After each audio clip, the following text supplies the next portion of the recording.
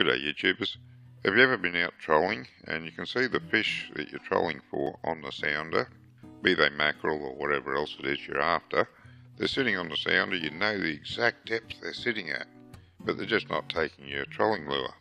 Well, my question is that trolling lure at the same depth as the fish?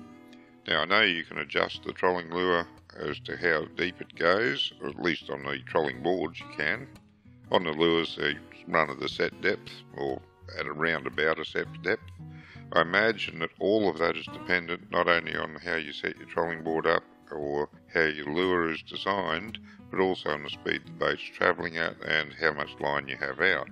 I've never seen any video that actually explains how to work out how deep your lure actually is. And that's my problem. I don't think I'm getting my lure at the depth that the fish are. So I had to figure out a way to do that, and what I came up with was to get a downrigger. Then I know exactly how deep my lure is going to be running. And this is the installation video. Hope you enjoy it. When I started looking, I was after a manual downrigger, something pretty cheap, just an introductory sort of model. But as I was looking, I came across the fact that Canon offers a model that has bottom tracking, which keeps your lure at the exact distance off the bottom that you want it to be. It was also on special at 45% off. How could I resist? Like any kid with a new toy, I just had to get it out of the box as quickly as possible so that I could have a play with it. It came with all the hardware that I needed to fit it to my boat, but it doesn't come with the downrigger balls, which have to be purchased separately. It's also worth mentioning that it comes with two standard clips to attach your line to the wire, but they're not suitable for stacking the line, at least not as far as I can see. If you want to stack two rods, you will need to purchase some suitable clips for that. Right, first thing to do is to locate where I want to put this, and I'm thinking for the first one on the boat, this is a pretty good location here. When it's in operation, it'll be turning out that way. Stowed, it can turn up this way and everything will be inside the rail. Being out that way, while it's in operation, I can sit on the pilot's chair and still reach the buttons to operate the up and down as I'm watching the sounder. If it was on the other side of the boat, it'd be much harder to do that, so I'm thinking that for this first one at least, this is where I want to put it. Now there's no way it's going to turn right around with the arm on there, so that's as far as it'll ever go. I can turn it right in the other way as long as I don't have a rod in the holder. So I'm thinking with this edge about in line to the middle of the speaker, looks to be a pretty good spot to have it. I've got to get up and have a look underneath and see if there's anything in the way of doing that. But at the moment that's looking pretty right. That's the swivel base that it actually mounts on. This just pulls in and out, so I can put that there and just pull them in and out there to operate it. That'll be fine. That speaker goes back a lot further than I thought underneath once I got in and refreshed my memory on it. But I can get my hand up there to do the nuts up, so I'm going to go with that. I just noticed this, it's a real nice touch. These covers here, when you unplug it, you can put the insert in, which keeps the whole thing watertight. All watertight now. I really like that. It is well thought out. And something that, you know, I bought electrical stuff before. I've never seen that sort of thing before on electrical stuff. Hydraulics, you usually get it, because when you unplug hydraulic couplings, you need to stop the dirt getting in. Great, really like that. Thought it was worth a mention. I'm just going to use this as a template to mark the holes here.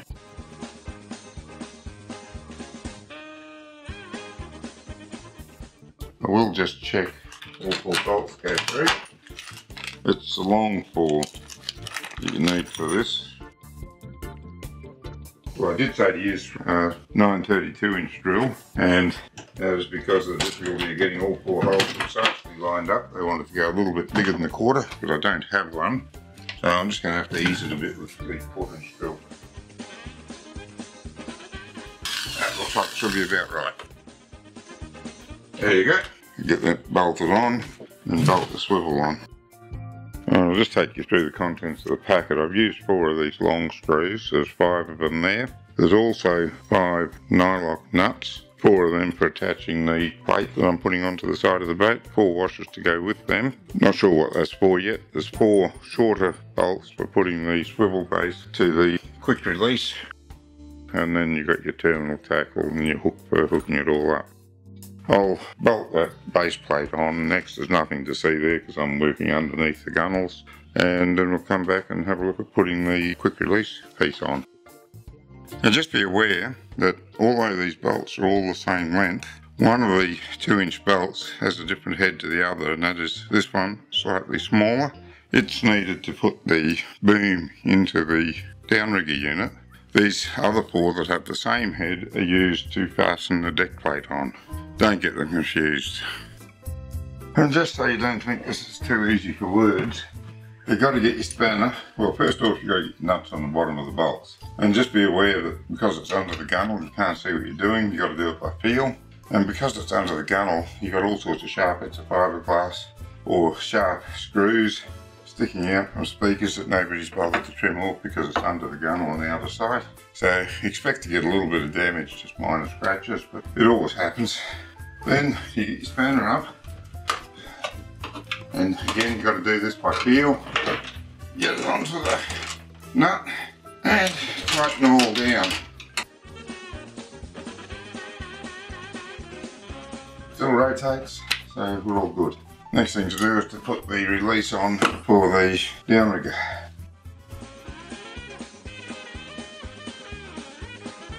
These are just a matter of the 4 shorter bolts, and drop them in and screw them into the hole in the plate below. Don't want to screw the guts out, but give them a decent nip up.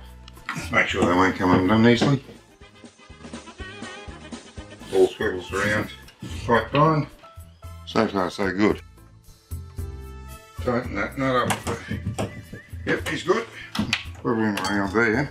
And I can see where I want my plug to be, probably under that light. It'll be a good spot for it. This is the next few things we want. We want the 1/4-inch nut, which is not a nylock nut. We want the hook and the sleeve and the telescoping assembly. And start off, put the nut on the hook and wind it all the way down for now, and then put the hook into the sleeve. You don't want it to go all the way through, so just keep an eye on the inside. When you can see it there before it goes through, that's enough. And slide it on to the telescope. Then we need to put the telescope into the downrigger. In the back side of this there's a recess the same shape as the nut. Fit your nut in there. Make sure your hole's lined up, which is not quite. Out there. And slip your bolt through.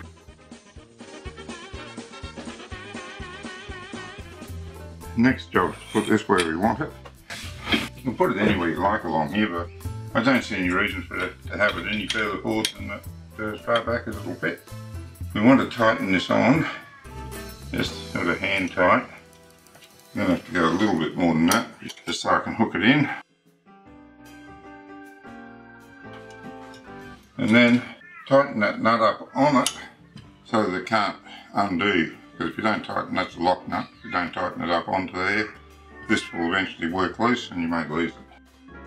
These are the next 2 bits we need. The end of the boom and the screw to hold it in place. Fortunately, if we loosen this off, we can rotate that round so this hole is nice and easy to get to. Poke this down in there, make sure your holes are lined up, just about right there. Doesn't matter where that screw sits. If you want to be neat, you can turn it around so it's down the bottom. Or if you want to be safe, so you can see where it's done up all the time, turn it so it's up the top. I prefer it up the top because I can visually check that it's not coming loose. Okay, and that's as far back as they go once it's all assembled. Sticks out just a little bit on each segment.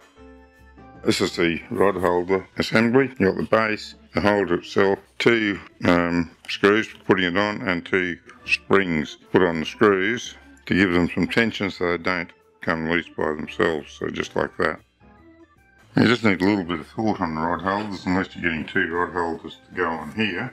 I've got a rod holder on the boat down there, so I'm going to put the rod holder for this on this side, so that it just keeps the rods separated a little bit should I decide to stack two lures.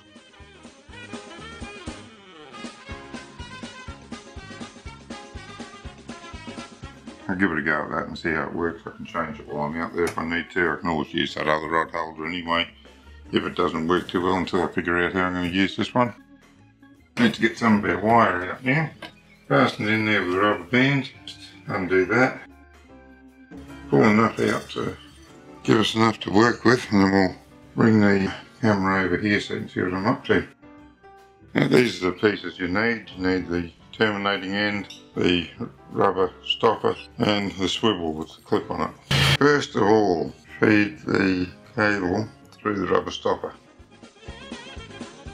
Now, you need to look at the instructions for this because it is fairly complicated. We better put this swivel on here next because we need it on for the wire. Okay, so get that on there. As I said, you do need the instructions here. I don't think I could have worked it out without it. We're going in hole A, which is the one on the extreme left, and that feeds the wire down into that groove there that's made for it.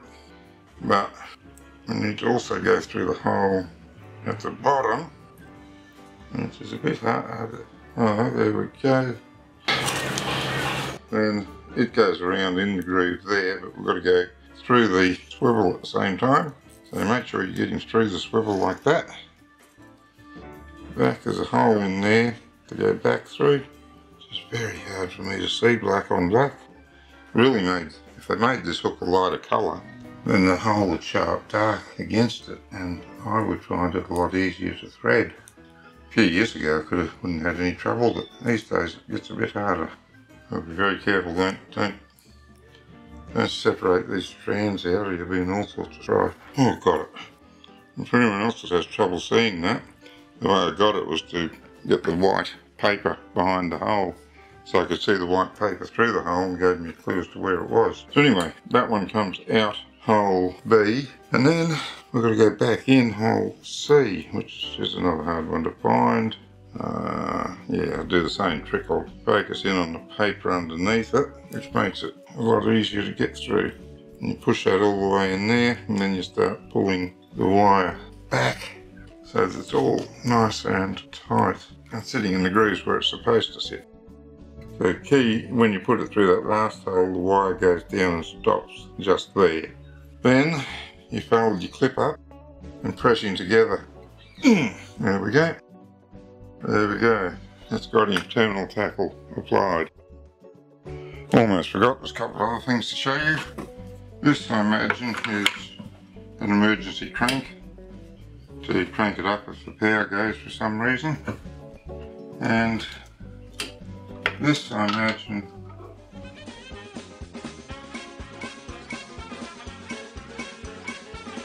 and it's a reversed thread. It's a left-hand thread instead of a right-hand thread. You screw it anti-clockwise to do it up. And that, when you tighten it, that stops the wheel from coming undone. So you can loosen it to lower it manually, or I imagine you leave it with clutch on so that the electric motor does the work for you. I've just got to join a bit onto the plug that came with it. Now I've got some slightly heavier wire because it's always better to go heavier than lighter. And I've got these heat shrink solder joins. As you heat them, the solder melts, joins the wires, and then they shrink down onto the insulation as well. There we go. Ain't no way that's coming undone. I'll just do the same with the other one. That's the things, I can get them off eBay, they're pretty cheap. And they're just excellent for joining wires in marine applications. Any application really, if you're doing something on your car or whatever. I don't think they're 240 volt rated. I don't know that I'd be using them for 240 volts, but anything short of that, they're excellent. The wires push in together so that they've got lots of overlap and contact. And then, as I said, just heat it up and away you go. Keep your finger out of the way, because it does get pretty hot. And you can see that wire, that solder's melted in there. I bought a pair of Downrigger balls from eBay. I got one 8 pound and one 10 pound as a pair, and they came with a bonus pack of sinkers. And let's face it, you can never have too many sinkers at the rate I lose them anyway. And just going to run a little test here, see how it goes. Swing it out over the side a bit so that we don't go bang in the bay. There we go. That's the weight on it. Power him up. Let's go down. Woo! And up. Okay, well that's easy enough to control.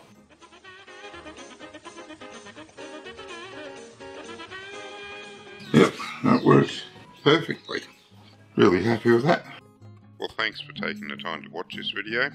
I'll keep you posted on how it all pans out. Don't forget to click on that subscribe button and the notification bell beside it if you don't want to miss any of those updates. Until then, good fishing.